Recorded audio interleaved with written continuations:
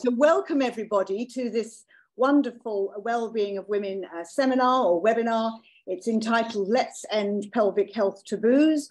And we've got an all-star cast, we really have. Now, just quickly before we start, I just want to remind everybody on the platform, and I understand that it's a record number of attendees on the platform today, so fantastic, and thank you for joining us, that Wellbeing of Women is the only charity that supports every aspect of women's health, research, education and advocacy right across the life course. And I think that what you will hear from the panelists today is how incredibly important it is that we stop hiding the problems of pelvic floor ill health and that we actually talk very positively about the importance of pelvic health. And we're going to start initially with a presentation from Helen Ledwick, who has very kindly agreed to share her discussion about that, her own personal journey. But before I do that, I'm going to ask Ranee Thakar, who is my friend, my colleague, and also one of my successors as president of the RCOG, but most importantly for this webinar, is a real expert on pelvic floor health. So what I thought would be helpful is if we started off by just discussing what we mean by pelvic floor health and what we mean by all the terminology and all the acronyms, which can be confusing for people who are non-medical. And then we'll set the scene. And then we're going to go on to talk to Helen, and she's very kindly agreed that she would discuss this, discuss her journey. And you'll see in her background, she's got that rather plaintive placard, Why Mums Don't Jump. It's a great book, and she very kindly supplied me with a copy. And then I'm going to move on to Emma Brockwell, who's going to be talking about the importance of physiotherapy as first-line treatment. And then I'm going to come back to Ranee to talk about specialist care, because I think the beginning of our webinar is going to be focused very much on the pregnancy journey. And then I think Ranee will be able to help us put it into context of the whole journey across the woman's life course. So with that, Ranee, you're going to make it all seem very clear so everybody knows what we're talking about. Over to you. Thank you. Thank you, Leslie. And as you know, I'm absolutely passionate about pelvic floor dysfunction. And I think it's something that can be prevented. And the education in this area needs to start right from school. And we don't do that very well, do we? In fact, we don't even do it well when women get incontinence and at the touch point of pregnancy and postnatal care. So hopefully by the end of this webinar, we will have a little bit of more awareness about this issue and see what each one of us can do to help women with pelvic floor dysfunction. I think it's really important to start with the definition of what is the pelvic floor, because I think people don't actually know what we talk about. So very often in clinic, I'll say, well, you know, you've got pelvic floor dysfunction, and the patient looks at me and says, what are you talking about? What is the pelvic floor? So I thought we'd show you a slide of what is a pelvic floor, because there's nothing like pictures, isn't there? And I hope you can see this well. Excellent. Can you see that? Yep, excellent, very clear. Okay, so now, and you can see the whole slide, or let me see, you can see the thing on the side as well. So this is what the pelvic floor is. It's made of muscle and connective tissue, layers of muscle. It's quite thick, and it extends from the front, that is the pubic bone, and to your coccyx, so what we call the tailbone. But it's not just a long muscle. It's almost like a hammock. And on the side, it goes to your sitting bones, or what is known as ischial tuberosity. And what I want you to notice in this particular picture is the bladder, the womb and the vagina, and behind you have the bowel and the anal canal. Now look how closely these organs are connected. What that means is that when you have a problem with one of your organs, you're likely to have a problem with the other organs as well. So pelvic floor dysfunction, over 60% of women will complain of at least one symptom of pelvic floor dysfunction. And we'll come to the definition of what we mean by pelvic floor dysfunction. Now we are concentrating on the anatomy.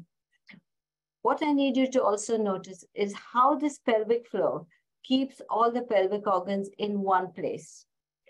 And this is another view of the pelvic, of the whole pelvic floor.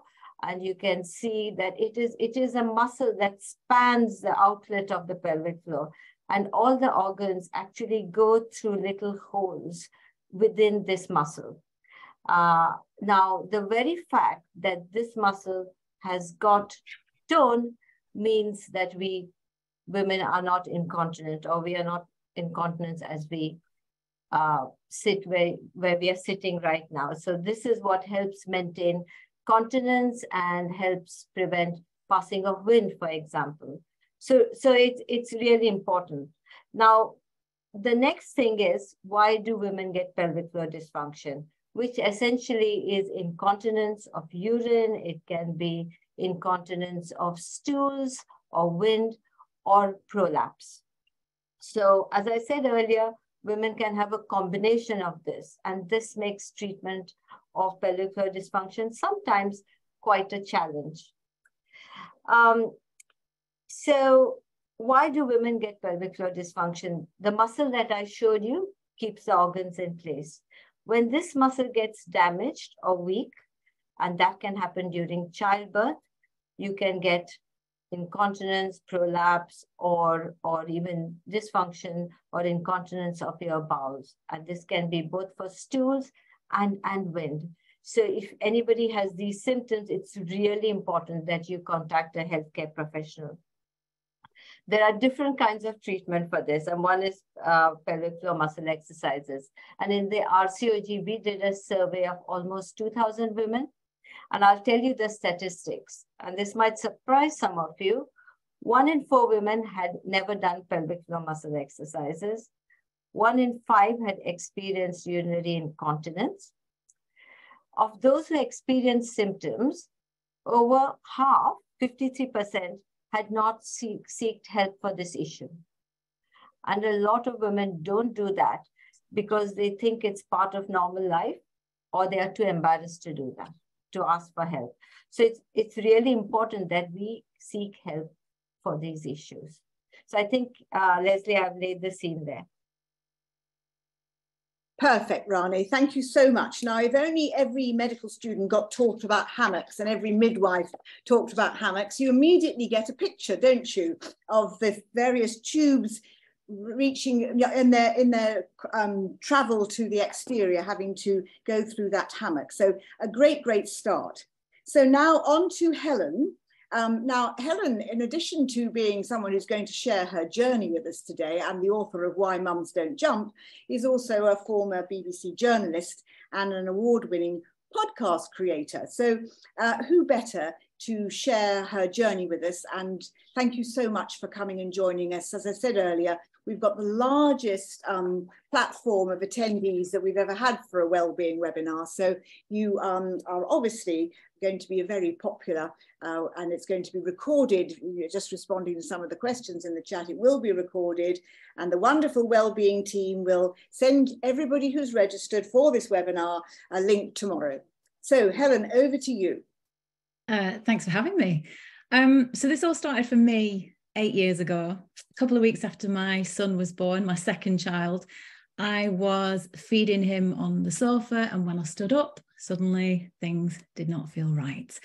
I'd had a 3rd-degree tear during the birth, so I wasn't in good shape anyway, but this was different. I had this feeling of a bulge, like I was losing a tampon. So I went upstairs, I took out a hand mirror, and I started Googling what I could see, as you do, which is where I heard the word prolapse for the first time in my life, and how I found out that I had one. And I was reading that my insides were falling out. And this was so shocking to me that I nearly called an ambulance there and then. But thankfully, I was still under the care of a midwife, so I texted her instead. And that was kind of the start of it, really. And over weeks and months, I came to understand that this was not something that was just going to go away on its own, and that it, could well get worse with age. I understood At the time, the way I heard it was that my options would be surgery or just put up with it. And despite having a level of medical care and despite being a journalist, I really struggled to understand what it was, what it meant, and what I should or shouldn't do about it. And because no one ever talked about it, I just felt very isolated, very confused. And for me, one of the hardest things was that the advice, certainly at the time, was to avoid high impact exercise. So running, jumping, lifting. And I'd always been quite an active person, but I became really afraid of movement after that. So certainly no netball, no gym time, but also digging the garden or lifting my kids or chasing them around in the park. I would find myself saying, you know, mummy isn't strong, mummy can't do that. It's not me. It made me feel really sad. And that's kind of how it was for a couple of years. And all I thought about was my prolapse. The discomfort of the bulge was like a constant reminder of all the things that I felt I couldn't do anymore. I was back at work with 2 preschoolers, getting on with life, but, you know, just not in a great place.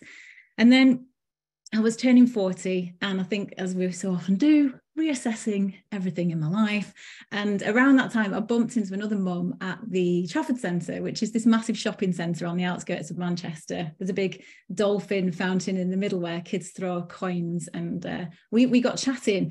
And we knew it, we'd both declared that we had these prolapses. She was on her way to the trampoline park, which is how that came about. And she gave me a number for her physio. And I started to wonder if actually there was more that I could do to rehabilitate. But it also gave me this sense that this was a conversation that it was possible to have. It was okay to talk about it. And it wasn't long after that I started on Instagram as Why Mums Don't Jump. And in no time at all, I was getting messages from women thanking me for sharing my story, which mirrored their own, right? So the grief that you feel for your former self, the self-blame, you know, what if I'd made different birth decisions? What if I'd done more pelvic floor exercise? What if I hadn't strained on the loo or lifted my toddler? And we're all going through all these same emotions on our own, hiding on the internet and sharing our deepest fears with strangers because we're too afraid to even say it out loud, or even with our nearest and dearest.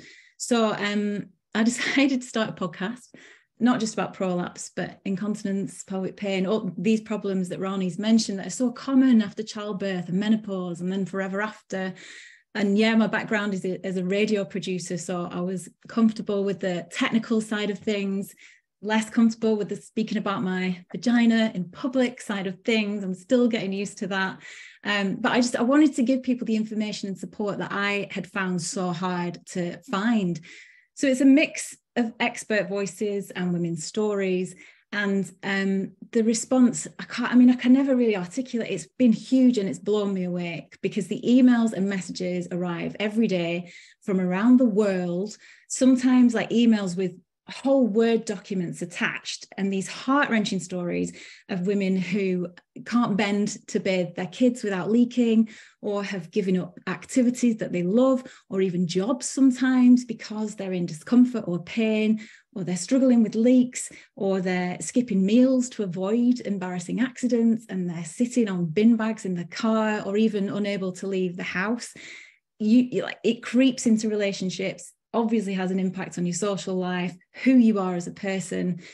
It might not be life-threatening, but the impact is huge. And, you know, so often, sadly, I hear, and it doesn't help, that women are told again and again that it's normal when you have a baby, a natural consequence of childbirth, just part of aging. One woman told me that she said, fobbed off by a doctor several months after her daughter was born, despite the fact that she couldn't walk without leaking, and despite being a doctor herself. You know, the education and the awareness for professionals and for patients is just not there yet. So we just carry on. And sometimes we carry on for decades without understanding that we could do more. But when we can talk about it, then things start to change. I had this email from a listener in California. She was 59 years old and she'd never heard of prolapse until she was diagnosed a month earlier. And she was really angry about that because she said she'd seen a gynecologist every year of her adult life and she had no idea it was possible.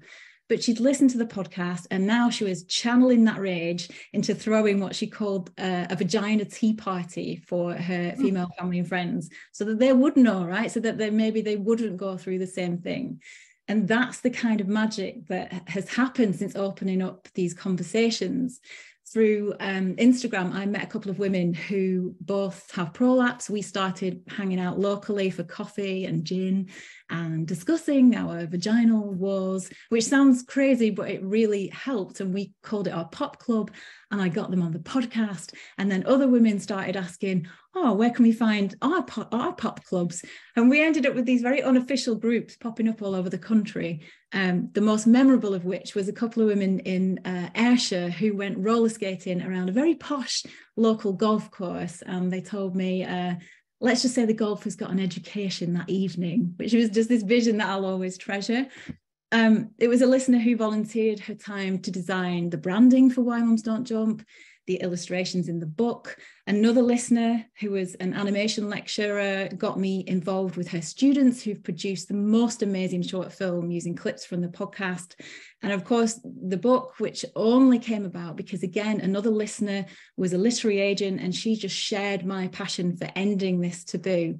So this is why the community is important, because it helps women to feel less alone and it gives them hope. And from there, my thinking is we can learn and we can understand that treatments do exist. We can advocate for ourselves and know that we don't need to hide in silence and shame. And just to finish, I don't obviously have all the answers. I obviously do still have a prolapse, but I'm much better than I was. And I jog around the park, I dance around the kitchen, I lift heavy things. It doesn't consume me anymore. And I know everyone's journey will be different. Some people have worse symptoms than I do, but yeah, there's just so much that can be done once we can have these conversations. So thank you for having this conversation and inviting me to be part of it. That's so important. Thank you so much. And as you rightly say, it's just about starting it. And if you talk about something enough, you'll suddenly one day find that people are telling you back what you've told them previously. And you think, yes, it's out there now. One of the things that I've been saying a great deal recently in my role as Women's Health Ambassador to the government is that, you may talk about periods and you may talk about the menopause now because it's all been made okay to talk about them. But do you do you talk about 1 in 3 or 1 in 4 women leaking urine when you're at a dinner party or at a reception? You tend not to. So well done, Helen. And thank you for your book and for your passion. And also for all those, inspiring all those people that have reached out to help you really, really spread the word and get it all out there. So I'm going to move on, as I said, to Emma Brockwell now. She's a very specialist pelvic health physiotherapist, and she treats women of all ages and with all sorts of different conditions. But we're going to start talking, I think, about the preconception and during antenatal care and the post-conception or postnatal physiotherapy firstly, and then if you want to broaden it, then I'm sure the audience will be delighted to hear that too. So over to you, Emma. Thank you so much for coming to join us.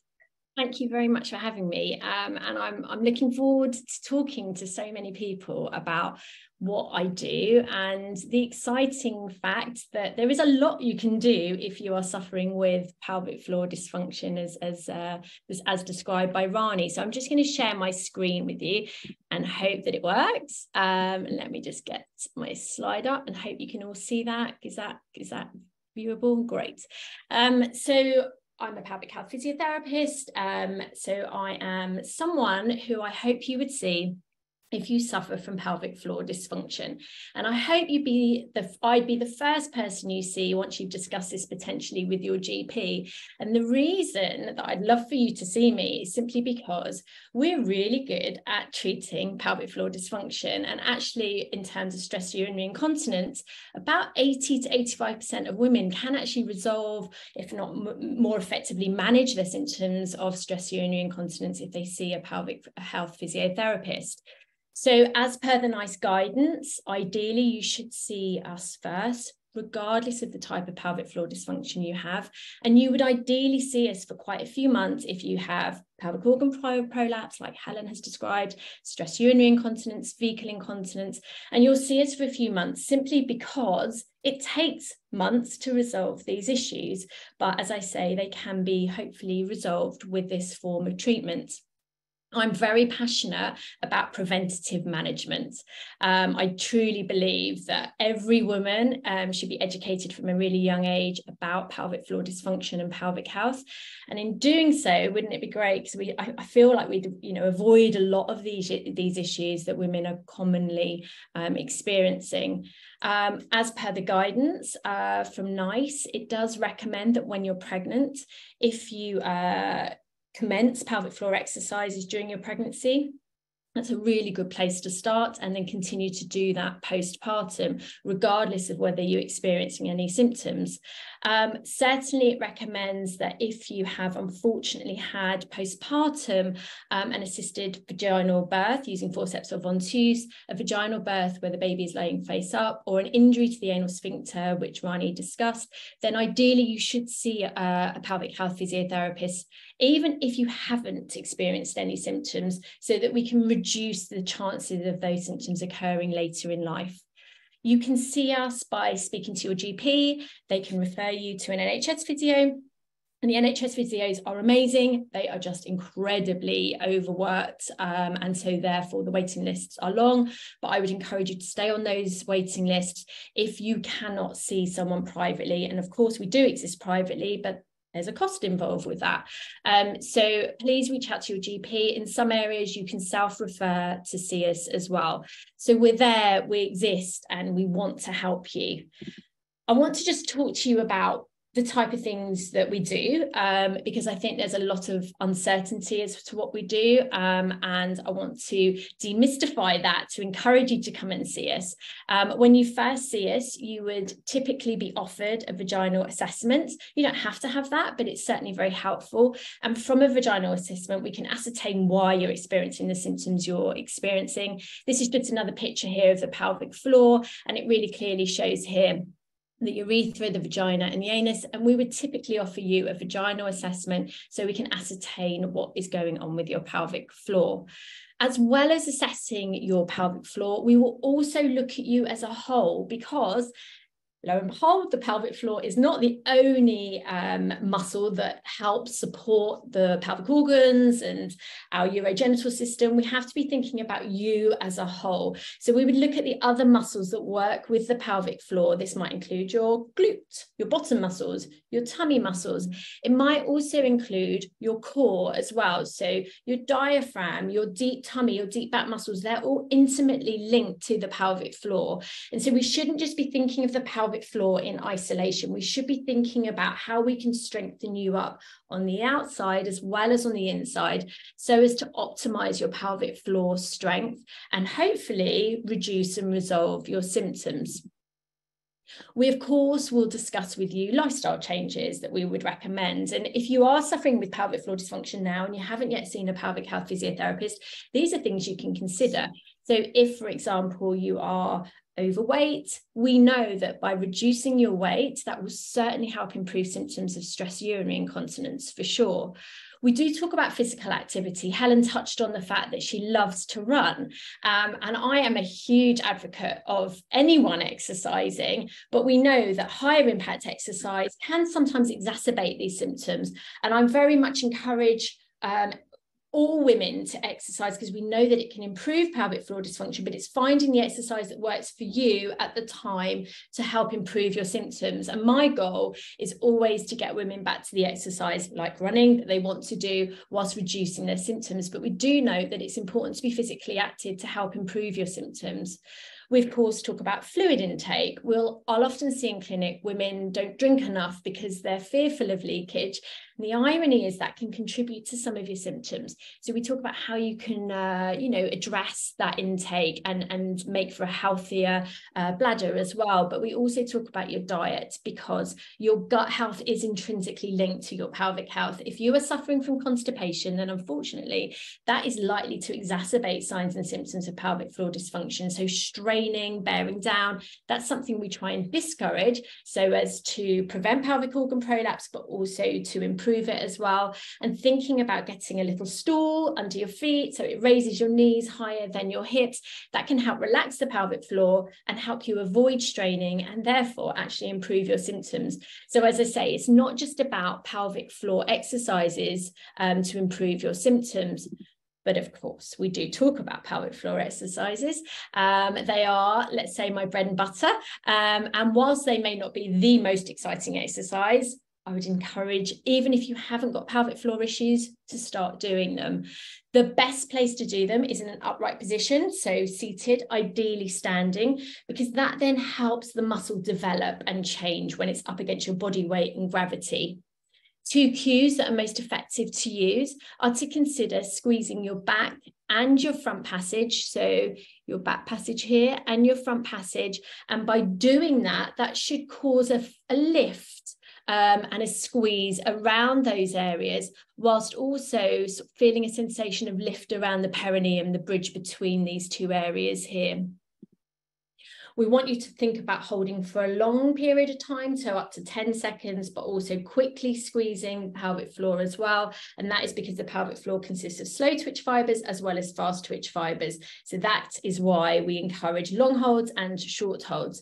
And of course, we encourage a daily habitual habit so that you get into the rhythm of doing your pelvic floor exercises, just as you would brush your teeth twice a day. It's ideal to do your pelvic floor exercises every day as well.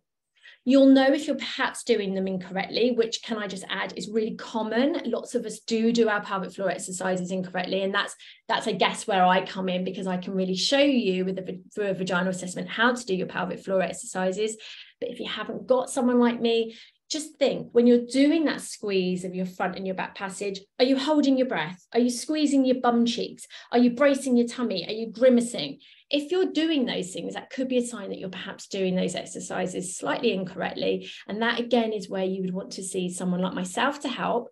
Or you could look at some biofeedback. We've got things like the LV here. So I'm not sure if you can see my cursor, but this little green probe down here, that would insert into the vagina. And as you squeeze that device, that would send messages to your phone, and it would give you some feedback as to tell you whether or not you're squeezing your pelvic floor. And then it would create a program for you. The Kegel 8 is something similar as well that we recommend. And then, of course, to create that habit, there are lots of apps. The Squeezy app is one of the most well-known. It's $2.99, and it sends you reminders to do your pelvic floor exercises. But of course, it also tells you how to do them as well. So there is so much you can do to help simply manage your pelvic floor dysfunction. And as I say, for the majority of women, that will be as far as you need to go with your pelvic floor journey, and hopefully things will resolve. But of course, there are many other options, including pessaries, and I'm going to leave that to Ranee to discuss further. Thank you very much. Thank you so much, Emma. That's so helpful. Lots and lots and lots of comments in the chat about how helpful this is.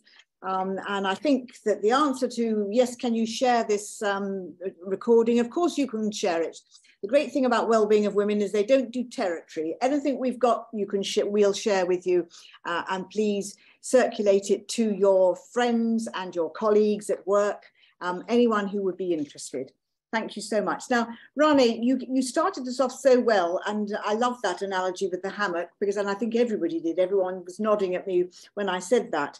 But you're going to talk a little bit as well now, aren't you, about all the other things that are important and that present to you and various treatments. So the physio is the first line. So what happens when they come in and see Dr. Thakar at Croydon in your specialist clinic? So you're absolutely right. So when I get my patient, and I almost never see a patient unless they've had conservative management, or if they do come to me first, I will always send them to see my continence nurse or physiotherapist. And in fact, I've worked quite closely with Emma, and we tend to work together very well. So I think when we are talking about pelvic floor dysfunction, we must bear in mind that it's not just one professional involved. There are various professionals involved, and each one has a role, and it's about respecting each other's territory, working together, because then that's the best way we can provide care to our patients. So let's imagine that you're my patient here. I would ask my patient about their symptoms. As I said earlier, often women who have symptoms of one compartment, we call it. So say the bladder is the anterior compartment. We'd say if you have urinary incontinence, it's really important to find out whether they also have incontinence of feces and whether they can hold wind, whether they have problems with sexual dysfunction, because often women have sexual problems because they have incontinence. It's nothing to do with sexual activities, because they feel dirty. It's because they just can't bear the thought of leaking while having intercourse. So it's also very important to ask about sexual activity, and we must not be ashamed to ask about this. And then the other thing is something coming out of your vagina, and that is prolapse. So as I said, the pelvic floor muscles keep your organs in place. When there's a weakness, there's literally a dropping down of the pelvic organs, and that is what we call prolapse. So the symptom I would ask about is, do you feel a lump in your vagina? And then I would move on to find out why this person has got issues. Somebody asked, are there other causes for incontinence or pelvic floor dysfunction within the questions? So the questions I would therefore ask would be to find out the cause for the pelvic floor dysfunction. So they would be, do you have a chronic cough? Do you smoke? Because any increased pressure on the pelvic floor can cause pelvic floor dysfunction. So it's not just vaginal delivery, and it's important to remember that. Obesity, again, we do know that when women reduce their weight, the incontinence gets better and they may not need any surgery or anything. So obesity is a big issue currently, and it's something we need to focus on because actually just resolving that issue will improve health in lots of ways, including incontinence. And the number of times I have worked with my patients and said, okay, let's not do anything now. You do your pelvic floor muscle exercises. Your job is to reduce your weight, and then I will operate on you if necessary. And they come back to me and say, I've reduced my weight, my incontinence is better. I say, thank you very much. You don't need surgery. And then there are other causes as well, such as neurological conditions. So you can get symptoms of overactive bladder if you have diseases such as multiple sclerosis. So it's important to ask about other diseases as well and what medications people are taking. So there are some medications that are actually cause pelvic floor problems or urinary incontinence, some that cause constipation. And I would almost never operate on somebody unless I resolve constipation and chronic cough. Because guess what? Your operation will fail. And the success is your first operation. The repeated operations that you do are more likely to fail. So I avoid surgery when I can. I work with people like Emma and then try and resolve the issue without any surgery. The other thing to bear in mind that as women get older, the lack of estrogens weakens the pelvic floor connective tissue and reduce it as well. And that can, again, cause issues with your bladder, bowel, and sexual dysfunction, because these women can get pain due to lack of estrogen. So age and menopause is another risk factor. So once I've gone through those parts of my history, I'm also looking to see whether there are any red flags. And by red flags, I mean, have they got blood in their urine? Do they get recurrent urinary tract infections? Because those may be the situations where I need to refer that patient or do a cystoscopy, that is, have a look inside the bladder to see whether there are any conditions like bladder cancer, or refer them to the bowel surgeons if they've got blood in their poo.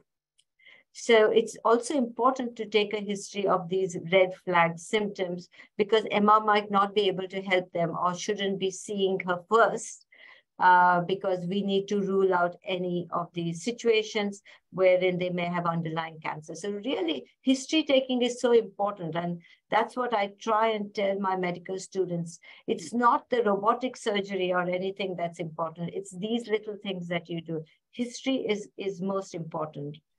And then obviously it's the examination. And then it comes to what exactly my patient wants. So when you take a history of pelvic floor dysfunction, I'm now trying to assess how severe it is. Is it severe enough for her to have surgery? Because as far as possible, I want to avoid surgery and support her to actually see somebody like Emma or our continence nurses to get over their symptoms without taking medication, just doing pelvic floor muscle exercises. So for me, the most important thing when I'm planning surgery is, or when a patient comes to me, is how much does this symptom affect you and what do you want? What are your expectations?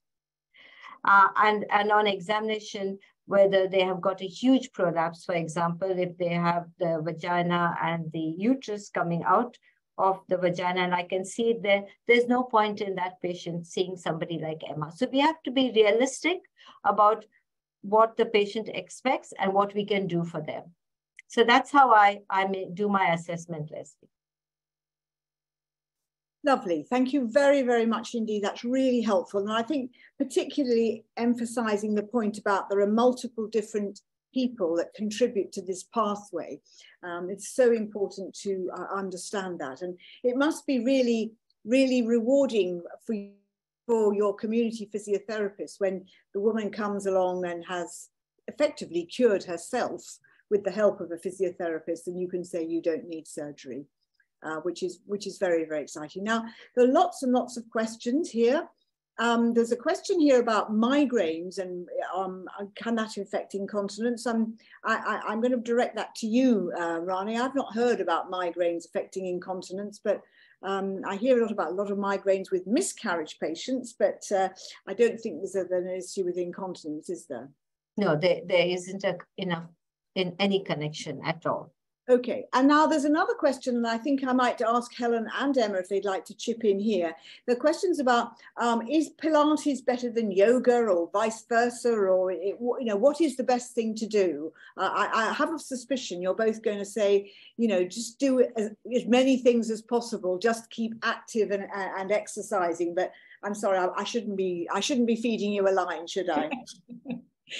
I think the key thing is anything that's going to mean you exercise, something you enjoy, if I'm honest. I love Pilates, I love yoga, especially women who are experiencing, I know we're going off track a bit, but pelvic girdle pain during pregnancy. There is a lot of research now to suggest that that is a very effective form of managing pelvic girdle pain, which can become very debilitating during your pregnancy. So I would say do what you enjoy, but a little bit of both would be my suggestion for sure. Lovely. Okay, thank you. Helen, did you want to make a comment there? No, only to echo what Emma's just said. And I think, again, the more we understand about it, the more confident we can feel taking part in those classes, whichever one we prefer. And that's the key, isn't it? Just get out there and do it. Now, there's some interesting questions, very specific questions here. One, can you reverse prolapse, as in the pelvic organs revert back to where they were before? But I think that needs to be sent over to Ranee, because, of course, when you're a skilled surgeon, as she is, what she's got to do is to try and lift up those organs and then strengthen that hammock. And you do that either with your surgical approach or with various insertions. So Ranee, over to you. So that's a great question. Whenever I see a patient with prolapse, my main question is, how does this bother you? And what do you want? And the choices sometimes are do nothing, and that's also fine because nobody dies of prolapse. So often women have gone to have a smear, for example, and somebody says, oh, you've got a prolapse, go and see Miss Thakar. And she doesn't need to come to see me because she didn't even know she had a prolapse. So it's really important to judge. And I think Emma would agree with me that up to stage 2 prolapse, pelvic floor muscle exercises is helpful. When you have a severe prolapse, I don't think pelvic floor muscle exercises are helpful. But then again, you don't need to have surgery. You can have something known as pessaries. And these are devices. And I wish I'd had a slide. I didn't think about this earlier. But next time I'm doing this, Lesley, we'll do that.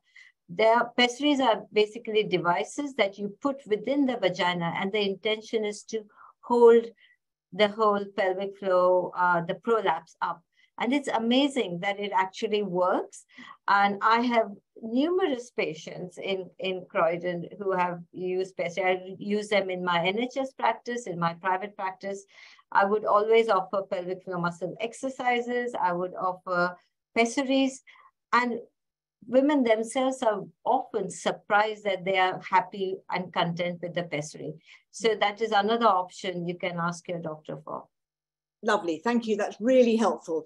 Now I'm going to move to Ryan, who's one of Emma's colleagues, because I think this is a very important thing. And this is another way we're going to spread the word. Hello, says Ryan, I'm a male personal trainer, and I'd really like to know what are the best ways to be able to start a conversation with my female clients? What are the main things to be looking out for? So now, Emma, perhaps you can help. I'm sure you've had this conversation with Ryan, if he's your colleague, but let's tell everybody what they can do, because there may be many people like this, or many men who are involved in healthcare and find it very difficult to talk about such, such intimate and taboo areas. Yeah, absolutely. I think ultimately it's difficult for men because it can seem odd that you're talking about someone's vulva or vagina, but Ryan and I have had many discussions, and often a lady might say to them, oh no, I don't want to do a star jump because I'm leaking when I'm doing this. And that's a real kind of in then to start that conversation. But I personally think all personal trainers or fitness professionals should be screening all of their patients. And there is something called the PFD Sentinel, which is a new screening tool, which has about 5 or 6 questions. It's a tick box. And essentially it is asking the pertinent questions to any woman. It's asking if they're leaking urine, if they are experiencing vaginal heaviness, pelvic pain, fecal incontinence. It's asking all the pertinent questions that may then suggest to that PT that they can have that conversation with the woman they're treating and say, actually, do you know what? You could go to your doctor and ask to see a pelvic health physiotherapist to help you manage these symptoms. So you don't actually need to verbalize it too much with a little piece of paper that asks these questions for you. And I would say, as part of your screening process, which all fit pros have to carry out with their clients, they should then just insert that in and just say, you know, we're just becoming more aware of female health now, and we know that it's very common to experience these symptoms. We'd like to ascertain if you have any so that we can help optimize your training and therefore your pelvic floor symptoms. So I think the PFD Sentinel is a really nice starting point for that conversation. And you know what, when you start that conversation, women tend to love that conversation. And they think, thank you, someone's asked me the question and they've given me a solution as to how I can start on my journey to improve my symptoms. Great, okay. Now, Ranee, does cesarean section carry less risk to the pelvic floor than vaginal birth? Yes, there is no doubt that it does, but there are risks to cesarean section as well. We've got to remember that it is a big operation, cesarean section. And the other thing to remember is that most women don't have incontinence after childbirth if they do their exercises and if they look after themselves. So I think that's what we need to be focusing on rather than a cesarean section. And the important thing to remember is that once a cesarean section, always a cesarean section. And with each increasing cesarean section, your risk increases. So especially if you want to have more than one child, I think do not opt to have a cesarean section for pelvic floor dysfunction. There are other reasons, and I'm not anti-cesarean section, but be careful as to why you want to have it. And it's really important that you have a discussion with your healthcare professional, going through the pros and cons, trying to find out, you know, that you could have some underlying issues such as loss-done-loss syndrome, for example, where you're at high risk of incontinence itself. So talking to your physician or your obstetrician is really important, because cesarean section may not be the solution for your problem. That's right. And so even if you have delivered by cesarean section, of course, what I often hear is women coming to talk to me about incontinence and leaking being a problem. They'd had a cesarean section, but then they become menopausal. And that's another trigger, isn't it, with the loss of estrogen at that time. So that can be a problem too. So no, cesarean section doesn't mean that you're not going to have prolapse. Now there's a question here from Joanna. Can incontinence be corrected in elderly patients, e.g. in their 90s? So Ranee, I'm pretty sure I know what you're going to say here, but please, yes, over to you. So there's no age bar. I have operated on women, obviously when it was needed, when they are 90, 98, and I'll tell you what, one day I operated on two people, one at the age of 45, the same operation, and the other was a 95-year-old lady. And when I went for my post-op round, the one who was out over walking around the whole ward was a 95-year-old. So I think it's all in the head. Yes, absolutely. And as you say, you know, if they do need surgery, it's transformational, isn't it? So that could be absolutely great. So really, it's much more about, are you an operative risk as opposed to how many years have you stacked up? Yeah. Okay. Now, there's a question here about, can children have weak pelvic floors? Because my daughter, somebody says, has accidents at the age of 12 when she laughs. So this is a trigger. Emma, would you like to make a comment about that, or Helen? Yeah, Helen, shall I go? Or yeah, I'll defer to you on this one. Yeah, so absolutely. If you have a pelvic floor, and particularly if you're female, you can have pelvic floor issues. And there are a subsection of pelvic health physiotherapists who treat pediatrics. I don't, but it's a great specialism. If you go to the POGP website, you can find a pediatric pelvic health physiotherapist. They, just to be clear, won't offer a vaginal assessment because that isn't appropriate. But there is an awful lot that we can do with physio to help incontinent children. And yeah, it's unfortunately very common. And often I will see older ladies who have experienced incontinence from a very young age, actually. And so if you feel your child needs it, please do get them assessed. A lot of it, again, is around bowel health, constipation, but there's an awful lot that you can do. It's incredibly successful. So yeah, I would definitely refer your child over to that service for sure. That's really helpful. And also, if that ties in with what Ranee was saying earlier as well, isn't it, about how important that is, and about things like Ehlers-Danlos. So you may not have full-blown medical problem that's causing a change to the collagen and the tissues, but you may have a sort of a lesser form of that, which of course is likely to start earlier on in your life, not just after childbirth or after the menopause. Now, I think we're coming to the end of our questions. I think you've done really a wonderful panel because you've answered almost all of them. But I do think that I wanted to flag up one or two things here. There's one lady who very generously, and this is brave of you, thank you for doing it, said that she was told by her doctor that it meant that she was having too much sex. Now, and I thought, now, Helen, I'm going to ask you to reply to that one, because I mean, I felt really cross when I read that. Yeah, unfortunately, you know, it's not the first time I hear thoughtless or, you know, possibly worse comments to women, and it makes me really angry. I mean, as a layperson, I'm going to assume that can never be the cause of any of these problems. I'm getting nods from Emma, like, yeah, I mean, that's outrageous. I would go back and ask to see a different doctor and possibly even put in a complaint, because I'm kind of appalled by that. No, it's not great, is it? And we really don't want that sort of thing.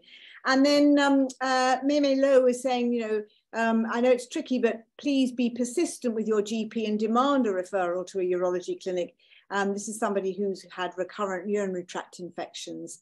And I must say, again, wearing my ambassador hat, I get a lot of letters and emails about women with recurrent urinary tract infections, and it really does blight their lives. So I think that's really, really important to figure out. And again, really important about lifestyle factors, you know, making sure you void urine or you pass urine after you've had sex, making sure about all those things, lots of fluids to flush it all through. And then Meme Lowe also says, is anyone else thinking it's really quite rubbish being a woman from the age of 12 upwards? But no, there are enormous benefits. No, I think it's wonderful being a woman. I wouldn't be a man for all the tea in China or all the money in the world. I think it's absolutely great. What are the other things? I had one child, but 3 cesarean sections as there were complications 21 years ago. And in April this year, I had a full hysterectomy. And I'm now on HRT patches while still recovering. What kind of exercises can help? So, Emma, And Ranee, what are you going to write? So she's had several cesarean sections and then complications, and then she's obviously had a suprapubic incision for a full hysterectomy, and wants to ensure that she does her bit for the treatment plan.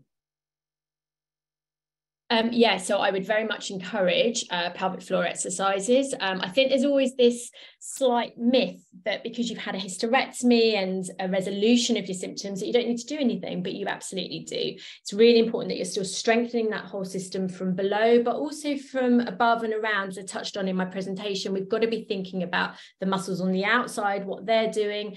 And because you are now menopausal, we have to be thinking about your bone health, and therefore we should be thinking about strength training. Use weight. I am so keen on women's strength training because it's very important for our bone health as estrogen depletes, and that can impact on bones.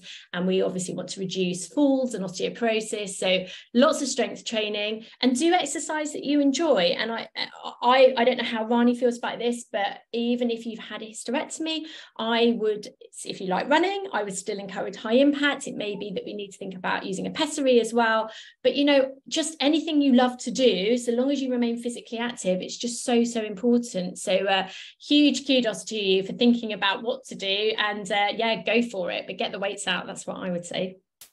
Great, that's really, really good advice. Now, there's a very nice comment here from Amy Lawson, who's joined us from the US. She says, as an American, I want to thank you in England and the UK for doing all this work to increase pelvic floor awareness. So well done, team, and women's health overall. All the useful resources I find originate from the UK and Canada. The US is far behind. Well, don't get me started on that one. We could talk about a lot of things there. But thank you for that lovely positive comment. And please look on the Wellbeing website, because you'll see a whole library of films and videos of our webinars and resources that you can look for. So it really is a treasure trove, the Wellbeing of Women website. Lily Lai has very kindly put on the POGP website link into the chat. That's the Pelvic Obstetric Gynaecological Physiotherapist, isn't it, website? I got that right, didn't I? Yeah, POGP. All the acronyms can be a little bit tricky. And then again, some more further comments about urinary tract infections, and several people saying very heartfelt, please, if you're having recurrent urinary tract infections, do push to get treated for this, because otherwise it can leave you with long-term problems with your bladder function. So another question, can we ask about family members maybe flagging the issue that they might observe in non-professional capacity, how to start the conversation with a loved one? Now that, I think, comes down to the sex issue, doesn't it, possibly, Helen and Ranee? How would you tackle that? Helen, you, from your your experience as a user or as a sufferer, and Ranee, you mentioned how important it was to talk about your sex life when you were telling us about the importance of history taking. But just a quick moment before we finish off. Helen. It's so difficult, isn't it? And I guess it's going to vary from woman to woman and couple to couple. My personal approach has been to try not to think about it. I wore a pessary for a time. You don't feel very attractive down there. You think about your prolapse. It's not the most kind of romantic setting. But I know that people do have a lot, suffer with pain and things like that as well. And a revelation to me was that you can see a psychosexual counselor. Have I got that right? Yeah. There are people out there who can counsel you through that. And that might just be the thing that you need to, get that side of the relationship on track again. So again, there's help out there if you know about it and you can talk about it. Quick comment, Ranee, please. So I just encourage them, if somebody points out to me that they're having sexual problems, which is related to pelvic floor dysfunction, history taking is important. And I would encourage the partner to come and see me in clinic with the patient, and we could talk through it. So it's just spending a little bit more time, not being afraid to ask, because when you ask a question about bladder, bowel, sex, you're giving them permission to talk about it. And sometimes they may look surprised. Even your 80-year-old, I will ask about sex. And, you'll be surprised to hear. So it's just asking, giving the patient permission. Yeah, a lot about women's health is giving women permission to say something, isn't it? Yeah. So I think I have to wind things up now, otherwise I'll be in trouble with the team going if we go over time. I can't resist it sometimes because it's so fascinating, and to have all these experts all in the same place. I'd just like to read you out a couple of comments. One from Louise de Cowd, who everyone's saying, "You guys rock." So I thought that was really very nice, and I like to feel that as I'm aging a bit now, I like to think I'm a bit of a rock star. So that's really great. But I know you were actually talking about the 3 expert panelists, and I think the other thing to say is thank you so much for the comments, and also Ryan, who commented as a male personal trainer, because there's one lady here saying, "I'm starting in the gym this evening for a first session with a personal trainer at the age of 52, and he's male, and I'm going to mention all of this to him." So we've got it out there, you see. Yeah. That's going to go really, really well. So lots and lots of comments, lots of links in the chat, but I just want to say thank you again to our superb panelists for their honesty and their frankness and their practicalities, all in their different ways. As you see, it was a multidisciplinary panel. We needed a user, a physiotherapist, and a surgeon. So really, really helpful. And just remember that Wellbeing of Women needs your help and support, not just to join webinars like this, but we need money to fund research and education and advocacy. So I have to do the ask. So pop onto the website and please donate, and then we will be able to do more and more and more, improving the advocacy and education of all aspects of women's health for women. So thank you again. Suddenly 30 new messages have come up. So I think it's all about thank you, excellent, wonderful. This was absolutely fabulous. Thank you all. Thank you, ladies. I'm going to speak to my little girl about the pelvic floor, she says. And, you know, I don't know about you, but I've been doing my pelvic floor exercises while I sit here. So I suspect quite a few other people are too. So therefore, I'm giving you permission to say it, everybody on the platform. I hope you do well with your pelvic floor exercises. So I've got to finish now, but the messages are coming in all the time. Thank you so much. Thank you so much. It'd be good if we could connect as well. All wonderful. So thank you again, and thank you to the wonderful Wellbeing team for hosting us and making it all go so smoothly, despite my late start. So thank you very much. Okay, and I look forward to seeing you again in the very near future for our next one. Bye-bye. Thank you. Bye.